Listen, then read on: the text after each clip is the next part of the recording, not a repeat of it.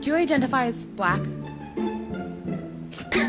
No, it's a serious question because you might not identify. Can you please put the mic? Thank you. Okay. When I walked into the room, I am not done with my question. Oh, young lady.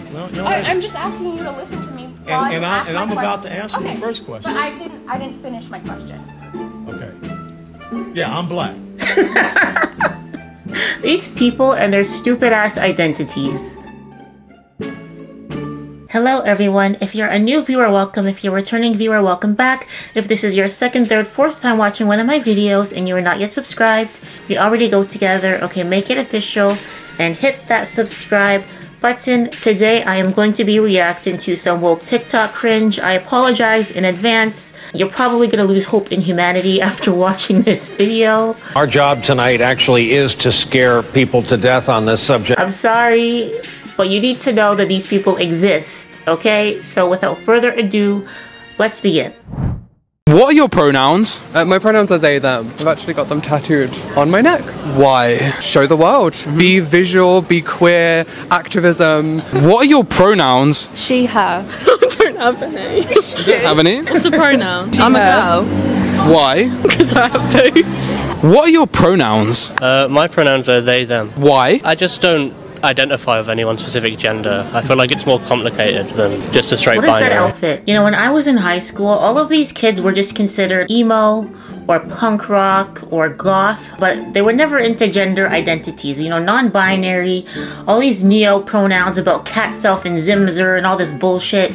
It wasn't a thing. I understand that these young people, they want to go against societal norms and they want to stick it to the man and they want to be anarchists, but when you tattoo your pronouns on your neck, what do you think is going to happen with your life? We already know that employers are less likely to hire you if you have they them written on your resume. This man decided to, they decided to take it a step further and tattoo their pronouns on their neck. And I bet you in a couple of years he's going to go viral because he's not able to get a job because the stupid ass tattoo on his neck. The same way the other girl went viral because nobody would hire her. I feel like discrimination has gotten out of hand. I was discriminated against twice tonight in less than 2 hours. Let me explain while I take off the makeup that I covered myself in to appease the public eye, to get hired at jobs that I really don't even want. It's just something for me to get out of the house, you know? Just work for the circus. When you look like you drink blood on your breaks, sometimes people might not be comfortable with you around. Imagine if every time you left your house, you had everything about you tattooed all over your skin for everyone to see. Everyone could read who you are, where you live, what your interests are, every time you enter the world. If you surf the internet without Pia, that's exactly what you're doing. Using the internet without Pia is like living in a house with no curtains. Everyone can see what you're up to, especially in the dark. Pia, which is short for Private Internet Access, is an affordable VPN service that is offering my audience 83% off and 4 extra months for free. A VPN is a virtual private network which hides your IP address and safeguards your internet connection through an encrypted tunnel. This way, it shields your digital life from the eyes of those that are looking to exploit your private information. And did you know that some content is restricted based on your location, including YouTube videos and Netflix content?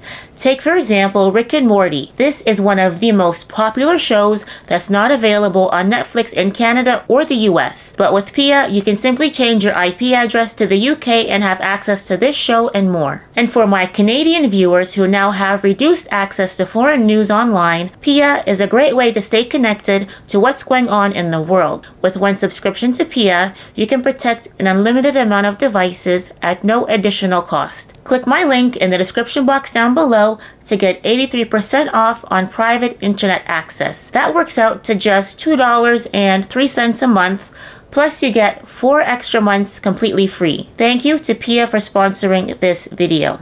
Hey Guild, I thought you guys might get a kick out of this one. Stanford recently released a new list of offensive words. As you know, the list of offensive words grows bigger and bigger every single day. Pretty soon we're only going to be able to communicate through grunts and snorts in order to avoid offending anybody.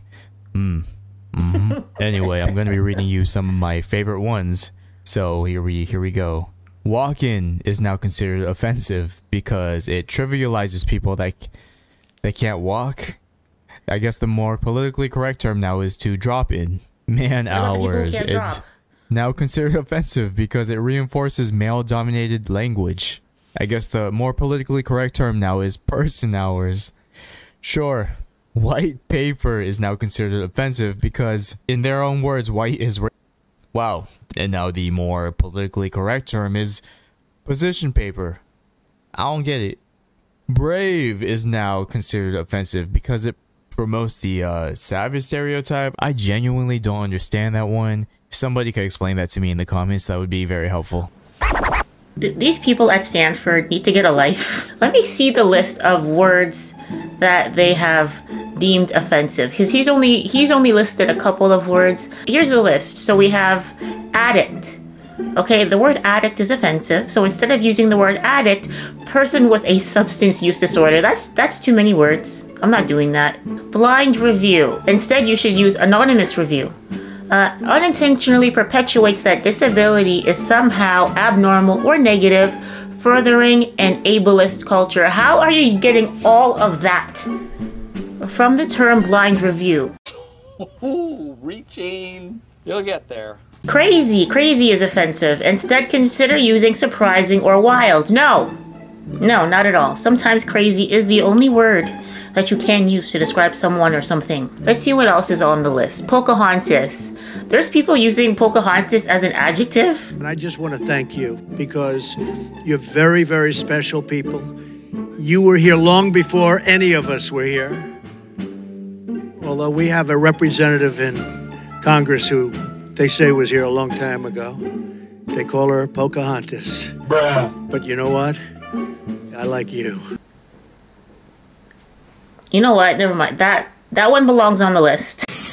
Bet I'm gonna have a fucking party. I'm like gonna have like cupcakes with like aborted fetuses drawn on them, lots of snacks, I'm gonna come up with some sort of cocktail and call it the aborted fetus, and me and all of my friends are just gonna hang out, eat a bunch of yummy dead fetus themed food, get drunk, and have a great old time. You see what I mean? Calling her surprising, calling her wild, insufficient. She is batshit crazy.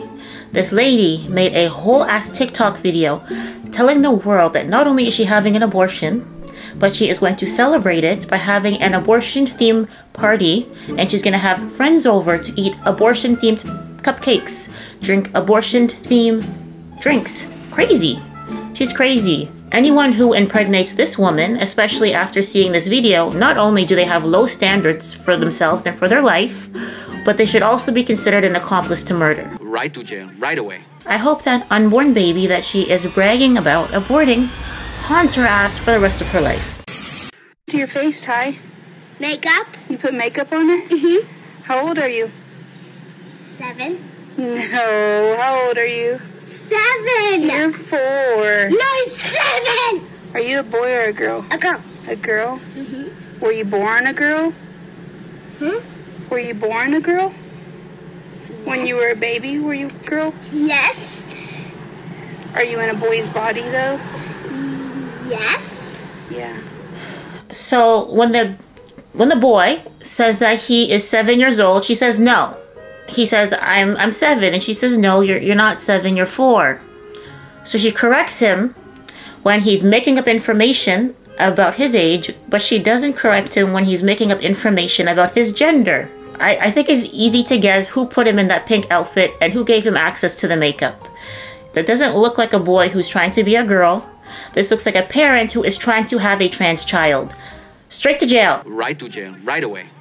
I've known I'm trans for about 3 years, and I've come to understand that my gender is like one of those soups that have been cooking for like 100 years.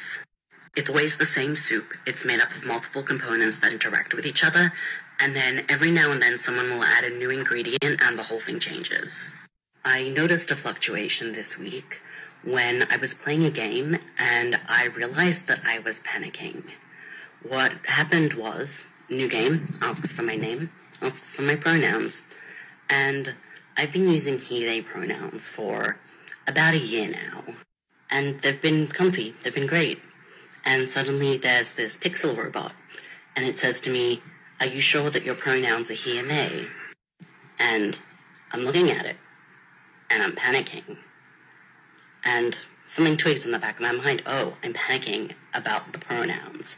Suddenly he and they are not the right pronouns anymore. Something has changed, and this is how I'm finding out.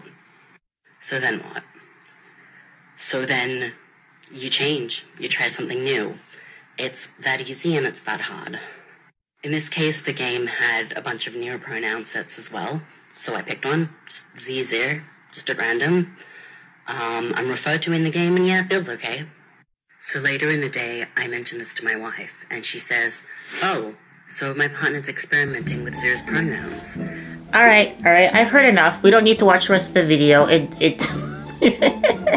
I don't want to waste your time. I don't want to waste your time. There's more. There's actually more, but I'm not playing it because it's bullshit. So this person, they've decided to change their pronouns because when they were setting up their profile in a video game, the pronouns they, them no longer felt appropriate. So does that mean that they were misgendering themselves? Or, sorry, that they were misgendering, or they were misgendering themselves? I cannot. Like, honestly, people like this expect the general public to know their pronouns, but you don't even know your pronouns. Next video. Next video. Bye, Felicia, to this person. Trans people get a lot of abuse online, and recently someone online said to me, they said, "Oh, you'll never be a real woman. Do you know why? Because you can't have a baby. You can't get pregnant." Yes, I can. I think I can. I have a lot of willpower. I have a lot of resolve. I have a lot of confidence. I think I can do anything I put my mind to. And right now, I'm putting my mind to having a baby. I don't even want one. I'm just doing it out of spite. And when I have it, inexplicably, somehow, by the grace of God, I'm gonna breastfeed it. The stork's gonna deliver it? With my breast. With the breast of a dog. I'll just leave it in the park and let dogs look after it. I'm gonna name it Clementine, whether it's a girl or a boy, and I'm gonna tell it that it can be anything it wants, even a traffic warden. In fact, I'm gonna actively encourage it to become a traffic warden. A dog milk drinking traffic warden that lives in the park called Clementine, that was birthed from the strange womb of a trans woman and squeezed out of my butthole. Because by the grace of God, Lord Jesus Christ, anything is possible. I don't know if that was meant to be a joke, but if it's not, I'm concerned. This person believes he's the Virgin Mary and is ordained to deliver a baby from his asshole. If it were somehow possible to get that far, the delivery would most certainly end in everyone dying. I don't think the bumhole has the capacity to dilate that. You know what? Never mind. Next video. I'd like you to promise me that you will stop treating trans people this way. How I'm treating you? I'm treating you bad? And I'm doing it? Your staff. And I'm doing it? Your staff. They're not doing that, man. Yes, they were. Okay, well, no. I mean, like I said, your name on the credit card is a feminine name? No. Exactly. They're not discriminating you. Yes, no, they are. Because someone else could be paying. By you handing the card. I'm sorry. If someone else was sitting here that was a man, and I handed them that card, they would not have said anything. But because I'm alone, they're going to be an asshole and discriminate against me and be transphobic. See? Nobody's transphobic like you're saying. No, Nobody's that discriminating. is what's happening. No, that's how you feel. I'm so No, sorry. no, that you it's feel actually like that. not how I feel. Yes, you are. There's Because a you're difference. doing this because of that. No, there's a difference. You know, because, I mean, like in my sexuality, whatever it is, and I feel confident of who I am. I'm not what I am. talking about sexuality. That's what you're just telling me You right don't now. even know what we're talking about. So how can you tell me I don't know what I'm talking about? We're talking about gender identity. You're talking about sexuality. Okay. There's a difference. What are you? So I can call you. What are you? No. What are you? Why tell me what does are it you? matter? No, no. What are you? Why does it matter? Hold on. How could you say why does it matter when this whole argument is about the fact that it matters to you? They called you sir, and that offended you. So that's the whole basis of this conversation. So it does matter. No, what are you? Why does it matter? Oh, it doesn't matter to you. But to me, I'm a male. Okay? Okay. So, what are you? So I can call you a sir or ma'am. What are you? What would you assume looking at me? I feel like I'm watching a horror movie, and I'm watching the person like walk into the other room, and I know the serial killer's in there. I know that they're gonna regret going into that room, and I'm like yelling at the TV like, "Don't do it! Don't do it!" And he's doing it. Oh my god! I hope this is staged. Or ma'am, what are you? What would you assume looking at me? Don't answer the question. It's What a would you setup. assume looking at me? I assume that you're a man. Okay? You know the part at the end where you actually see the person behind the camera? It kind of reminds me of a situation that happened to me once when I went on vacation. So I was on vacation in Mexico when I was on a resort with my mother and my brother. And the resort was very big, so they have these carts that drive you around. So the staff will pick you up and drop you off to your room, to the lobby, to the restaurant, to the beach, wherever. And we were pulling up to the lobby area, and there's a group of people walking up the stairs. And one of the people in the group, they were fairly tall, and they were wearing, they had long hair. It kind of looked like a wig from behind, and they were wearing a black dress. And I said to my mom, I said, that woman looks like a man. I don't know. I was just thinking out loud. They were shaped very masculinely. And the person that was walking with their group of friends up the stairs, the person, like someone behind them had said something. So they turned to go and talk to their friend, and then I saw their face, and I was like, it was a man. I wasn't even trying to be rude, but the person was shaped like Johnny Bravo in a dress. Okay, I know. So people are going to get bad at that story. I don't care. I wasn't trying to be rude.